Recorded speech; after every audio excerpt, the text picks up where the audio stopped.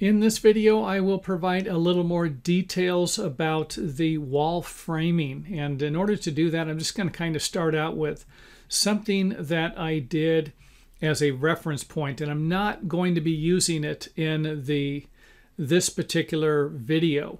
But I did number the walls. We have number 1 would be the entire length of the outside. Number 2, entire length of the outside on this side. And then I just kind of number 17, the inside view of this.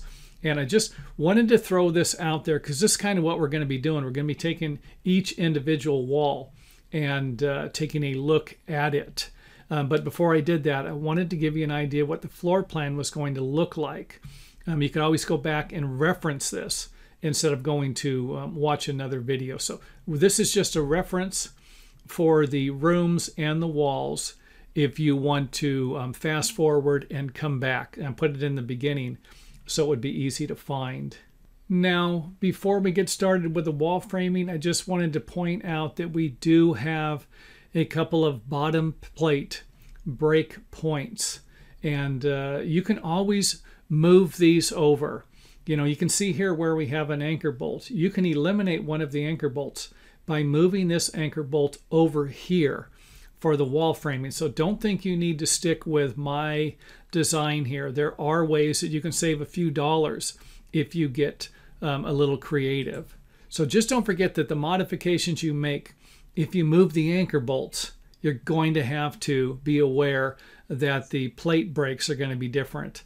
And that's probably one of the biggest problems with building houses like this, is that you go in and you make a modification and then somebody else comes along you're working with and they don't know about it, and then they're like, hey, what's going on here? So make sure that you address those issues as they arrive. Make a note on the plans, whatever, so everybody can know about it or be familiar with them. So here's the break point here. So 2 individual pieces of lumber. We need to have an anchor bolt within 12 inches of this on the exterior walls, unless the engineer notes otherwise. Just wanted to give you an idea. You might have to cut some of your backing studs, and this is where the wall is going to intersect to allow for the anchor bolt. So not going to be a big deal, but just something you're going to need to be aware of. The bathtub is going to be here. The bathtub window framing, give you an idea. Another backing stud here. This is where the walls are going to be intersecting. The interior walls are going to intersect with the exterior walls. A view of the header here. And keep in mind that the bathtub surround, or the walls you're going to build around the bathroom, whether you're going to tile it or buy a one-piece bathtub unit, bathtub and shower unit, where the walls, you're going to need to know what the height of these walls are going to be. So I just framed this one in here. You might need to raise the window up. The header might need to go all the way to the top with no cripples, no jack studs here. And the window might need to be smaller, or the window might need to move up a couple of inches and be smaller. So check your bathtub, the height of your bathtub unit, whatever you're going to be. If you're going to tile it, that's different. You can always bring the tile up a little higher if that's what you want. But if you get a one-piece fiberglass or acrylic bathtub unit and it comes up to right here, you are not going to be happy. So that's priority. You're going to have to double check that for this particular window. The front door header here, standard. Make sure that your framing plates are at least 4 feet, and these are building codes that I deal with in Southern California. You might not deal with them in your area. I do not recommend having any framing breaks less than 2 feet. I mean, when we used to build houses in the late 1970s, I remember them being about 6 inches or a foot. It didn't matter. Now it's a big deal. They need to make sure they get a solid connection going all the way across the top of the framing plates for the strength of the building, to make them a little stronger. So here we can see the break and then the break over here. Living room window here. And again, you can always change the sizes of these windows. Anchor bolts within 12 inches from each break. Front door, bathroom window from the outside. And again, our wall framing backing.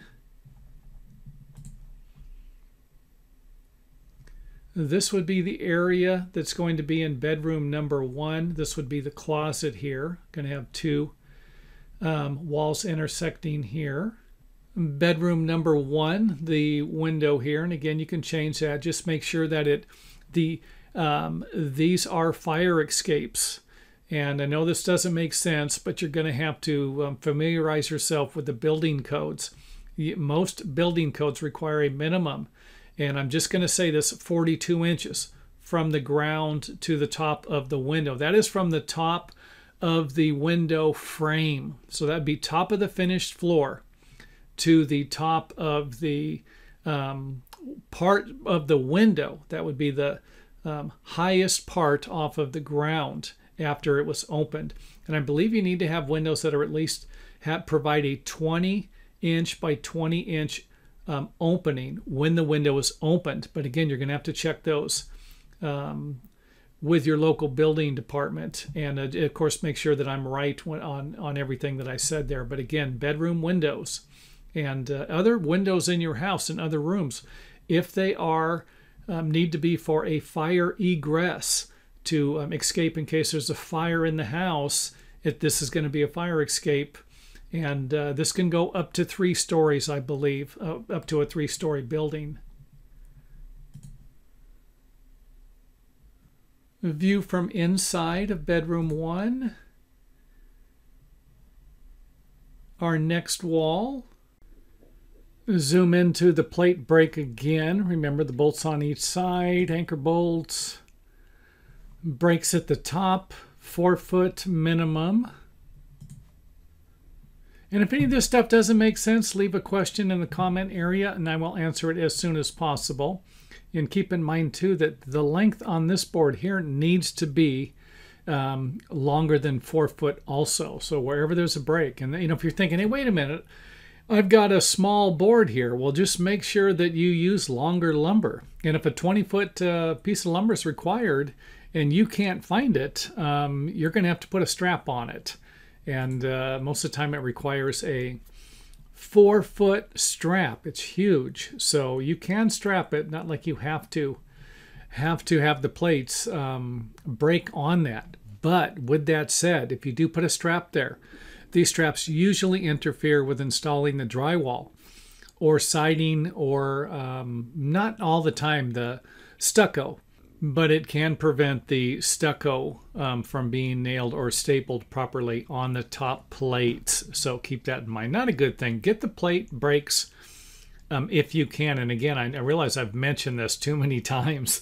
That's because it's important for people who aren't really wrapping their mind around having a building inspector come out to their house that they're framing and they think everything is right, and then the building inspector doesn't pass your framing and you have to somehow get these straps on, and it's not going to be an easy thing to do. And then the problems, of course, like I said, it creates when you go to install the drywall or the exterior covering. Another thing I want to point out is that I moved this stud over here. If you look at the previous video that I made, you will see that the stud is closer here. 16 inches on center. We just keep plopping along. It would end up about here. If you leave the stud here, it's going to be difficult, not impossible, just difficult to nail the this framing stud to the other wall framing studs to make a nice connection.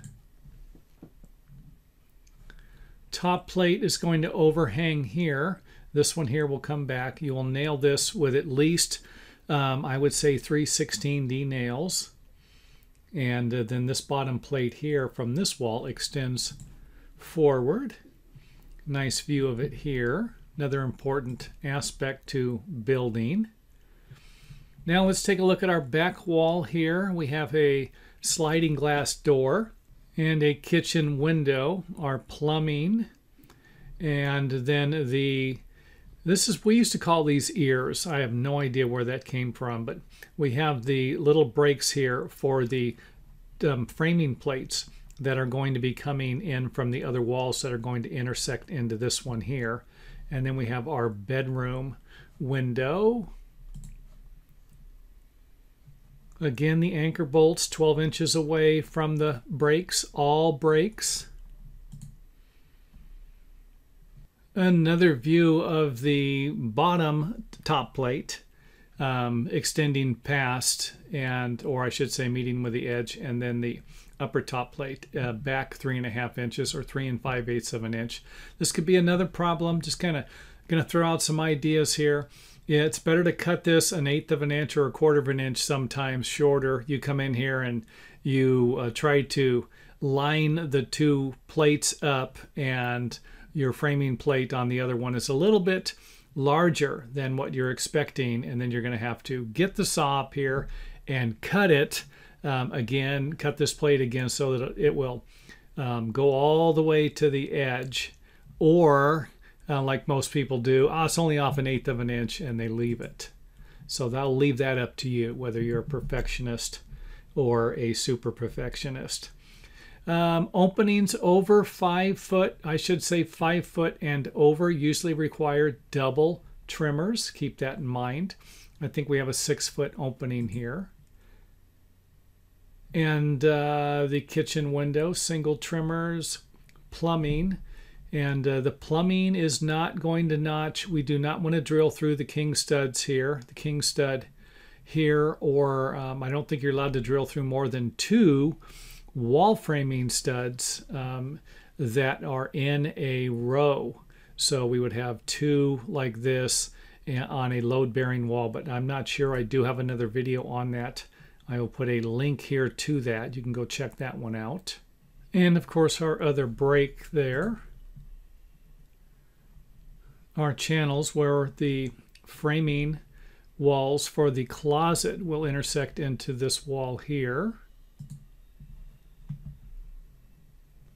Bedroom window framing. And in my example, I have a 4x6. Keep in mind that these, I'm not providing you with structural engineering information. I'm just providing you with information for on possible ways to build this. You know, if you live in areas where you have snow loads, for example, you might need larger headers. And then here we have the jack stud or the cripple stud over the break so that we can get nice nailing. And the last wall here. Not going to spend a lot of time on this. It's just kind of a simple, straightforward 16-inch on center wall. No windows in it. Again, our plate breaks. Our breaks in the framing plates at the bottom. And of course 16-inch on center studs. And here's an example of the wall framing stud I was talking about on the other side, where it's a little close here. You know, I'll leave that up to you whether you want to move this one back or leave it here to nail into the studs that would be in the other wall here. So that's it for this video. I will put a link to the next video, or usually it's going to be located at the top here of the video. And let me know if you can't find it.